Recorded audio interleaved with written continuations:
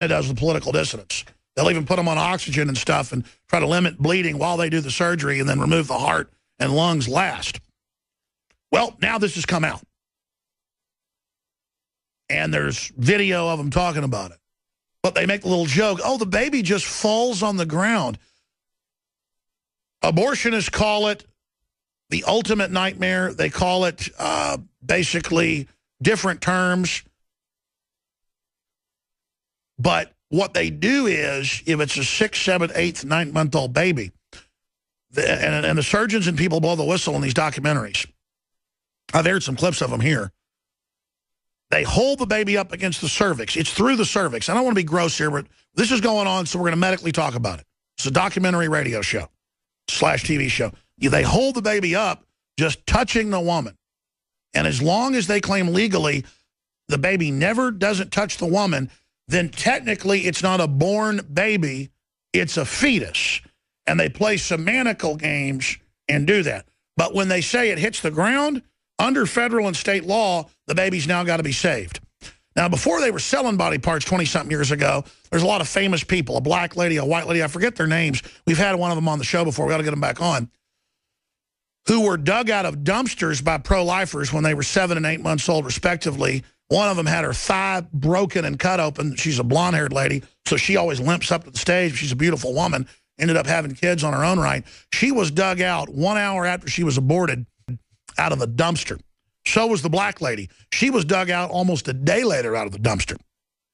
We've had the blonde lady on. We could never get the black lady on, but I forget their names. Just Google woman survived abortion. There's a whole bunch of women, not many men. Female babies are a lot tougher than male babies. Any medical doctor will tell you that, especially if they're a Ron Paul type doctor that delivered babies. But this is what they do. And they keep them alive, reportedly, some of these outfits. So we have this audio, we have this video. It's up on Infowars.com. Planned Parenthood baby parts vendor, ABR, pays off clinics. They say intact fetuses just fell out. Ha, ha, ha. But the most important clip of the two we have is where they explain under Bush 1 and then the next Bush, where they all said, oh, they won't let us have embryos for medical research. You know, they're just a few cells. No, that's how they legally did it in Congress and fooled the Christian right and everybody, or folks that just think all lives matter, people that have empathy, is they go, oh, we're not killing embryos, but under the classification, a fetus, which is up to 9 months old, hasn't left the womb, a baby, but called a fetus, it can be killed and it can be sold. But it's a baby once it's no longer touching the mother. Umbilical cord connected doesn't count. That once the baby's not touching the mother, once it's come out, once it's been, quote, delivered, it's now a baby under all these weird regulations and laws that dehumanize. So here they are all macabrely admitting this, as usual, slurping wine, sitting around enjoying themselves in a restaurant. And we're told scores of more videos are coming out. And they're putting these videos out unedited, 3 hours long, 2 hours long, 5 hours long, 6 hours long. And then, of course, others like ourselves go in and cut out the actual clips and play the meat, no pun intended, of what's going on here. But Black lives matter. Cops' lives matter. White lives matter. Hispanic lives matter. Old people's lives matter. Veterans' lives matter. Babies' lives, everybody's lives matter. And you cannot get the leftist-controlled, communist-controlled, Soros-funded, hateful black Klan groups who are going around calling for killing crackers randomly and killing cops randomly. It's like a double goodie if you kill a white cop for them. You can't get through. I've gone to their events. I've tried to talk to them. I've tried to get David Duke on to explain they're aborting all the black babies, and there's a larger program against everybody. And you just can't reach out to the racial groups because they're all in their own group. They all have their own spiel that they put out that you cannot get past. And so that's fine. I'm here trying to reach out to people who in their hearts love innocence, love children, love our veterans, love good police, love innocent people that are killed. When I hear about a cop getting shot cold-bloodedly in the back and I see the video, it makes me physically sick. When I see this poor guy in San Antonio executed by this little dwarf cop, it makes me sick.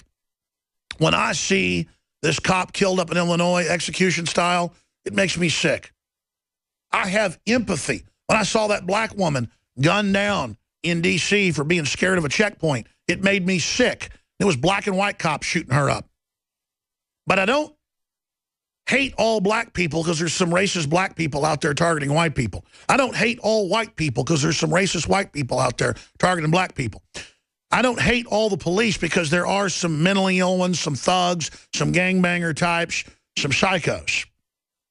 They just indicted a cop up in Oklahoma who would pull over women, turn off a squad car camera, reportedly tell them, have sex with me or I'm going to bring you in for your warrants. And he's arguing, well, they agreed to have sex, so it's okay. No, you intimidated them with your power. So you've been indicted. But they have indicted him.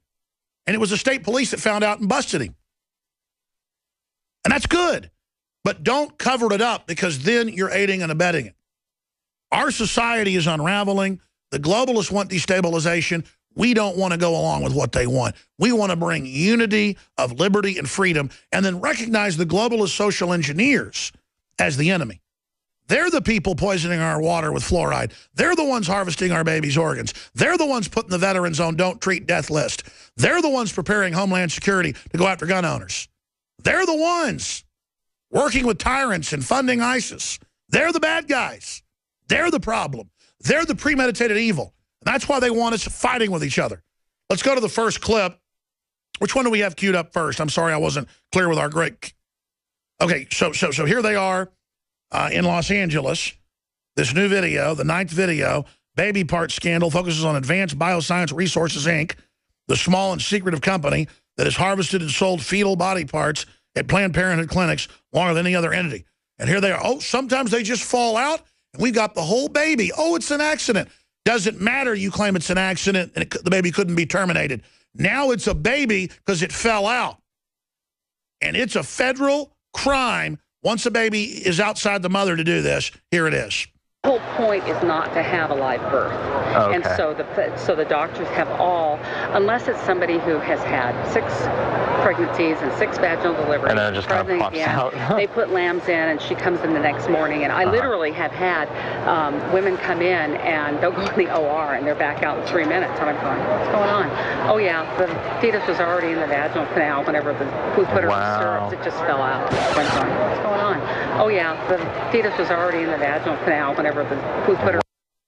But then what do? Well, there have been clinics that have been indicted. There have been head surgeons that have been indicted around the country. It's one of the most common ways we can indict these people. When their staff admits, no, the baby was alive, they went and put it in a bucket of water. But see, the way they terminate babies now is if you are a preemie, they will shoot you up with vaccines, and they know the baby then quits breathing. The nurses then, under law, fight to resuscitate. They give them electro defibrillation. They put tubes down their throat, but it's bye-bye. They turn blue and die. And we have callers that call in and go, yeah, my sister had a preemie, 6 months old. They gave him shots, died that day. Baby's fine, give him the shots. And see, they just hide it all medically in plain view like it's no big deal. Let's go to the clip as we go to break where they talk about how they classify them as fetuses, not embryos, so they can still sell their parts. Here it is. The clinic. Because of what we do and because we use fetal tissue, we don't want to we want to be as politically correct as we can. Right, we I know. don't want a whole lot of people coming in and, slapping us because, you're doing this and you're getting all these scientific people here and they're all agreeing, that kind of stuff. Yeah, so. It's kind of counterintuitive, isn't it, right? Like normally, like embryonic stem cell research are like the big controversial, like whatever, and like... And you know what the really weird thing is? Embryonic, there's still a lot of controversy about that, But then fetal kind of got lost in the mix, Was it ever controversial? I mean, I'm young, so I don't know. It was never it was never outlawed. Where during the Bush administration, Bush one, it was no federal funding could go to stem cell research. Or see, but it can go to fetal. See how they played you? See how the Bushes played you? See how it's all a big joke? Oh, they can have babies that are 7 months old, chop them up, but not the little embryo. We're going to play the chilling audio of one of these Black Lives Matter radio shows saying, hey, I want to talk about the deputy in Texas. There's going to be more of this. Whites are going to be executed. This is what's being pushed, and we're going to play the clip of Louis Farrakhan a month ago basically saying the same thing. This would not be happening, guaranteed, if this had not been green-lighted from the White House to bring this country down. And the fact that they're doing something this reckless means they're going for broke. This is an unprecedented time to be alive.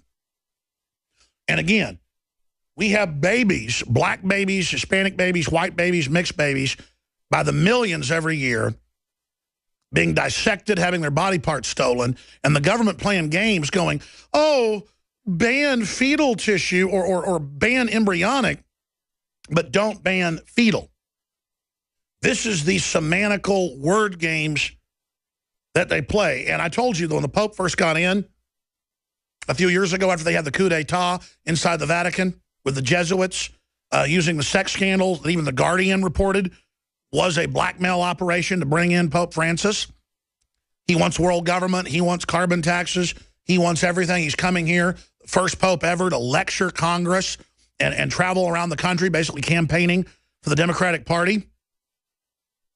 He came out and said Catholics need to stop obsessing so much over abortion. Well, now he's in the New York Times today. Pope Francis eases path to absolution from abortion. He has the path. Not Christ. God's not the judge. He, speaking from the cathedra, from the big black throne. Is it called ex cathedra? He has the keys to hell and death, not Christ. He was given the keys, he says. And now, he will tell you that abortion's okay. Well, it's God that can forgive you, and absolutely you can be forgiven. In my heart, I know that, if you truly repent. But whether you're a Christian or not, this guy, if you read the Christian doctrine, is not Christ. He doesn't forgive. He doesn't sit on the white throne of judgment. He sits on a black throne at the Vatican. Why wouldn't the Vatican have a white throne? I just have trouble understanding that. But Pope Francis eases the path to absolution. I absolve you. Pope Francis announced Tuesday that all Roman Catholic priests would be empowered to offer absolution for the sin of abortion during the church Holy Year of Mercy, which begins in December. So, hey, that's basically, hey, don't worry about drinking. Say, 10 Hail Marys. Oh, whatever. You cheat on your wife, say 20 Hail Marys. Oh, you killed your baby? Say 50 Hail Marys. I mean, wow. That is sensational, baby. And I told you, the next shoe is dropping. You're going to see the most wild stuff you've ever seen in your life now. This is it. World government, world famines, wars, banning the word father and mother, boy and girl. The church coming out and endorsing that. The Pope did that 3 days ago, saying, yes, these are hurtful, and endorsing a lesbian writer that's basically calling for this. I mean, it's on, folks. It's on. And they used pedophilia and stuff to take over the church, and now they're going to legitimize it now that they've conquered it. And again, this is a sex cult. It's what brought down Rome before, in the time of the Caesars. And you can just see the destabilization taking place. I'm going to get to the new incredible video and audio. It's up on Infowars.com. Kill Whites and Cops, Black Lives Matter affiliated radio show, calls for race war. It's about to go down. It's open season on killing white people and crackers. And then that'll be open season for mentally ill, hate-mongering white people to go out. And you know it'll just be some totally innocent black lady or some innocent black guy coming home from work, some plumber or some little kids in their car, and then some crazy meth head white guy is going to spray the vehicle. And I mean, and that's why the White House and the Justice Department lets these groups do this. Guarantee they're federal run. And I want to say shame on the FBI, shame on the